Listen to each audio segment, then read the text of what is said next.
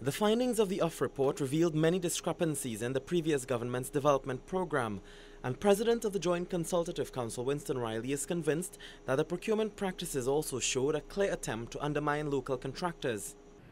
You see here in Trinidad and Tobago, when the buyer is the government, how he has destroyed the supply market in Trinidad and Tobago. In other words, there was a definite effort to destroy the local construction competence in Trinidad and Tobago. Riley was speaking at a forum which focused on this country's project management practices in the context of the UF report. Senior engineer Kenrick Burgess told the gathering that the findings show that there was the absence of scope for these projects, neither was any risk analysis done, and the management of human resources was deficient.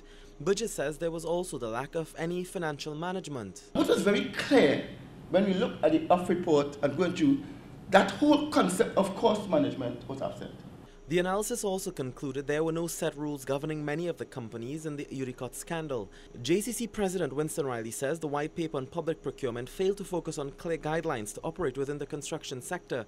Riley believes these bodies should be governed by the Parliament. The principle behind that is that everything is transparent. Any decision that is made can be queried by the civil society's body. Everything that can be queried by individuals who are concerned about what is happening in procurement generally. Riley says despite the regulations that existed, rules were broken by those who should have known better.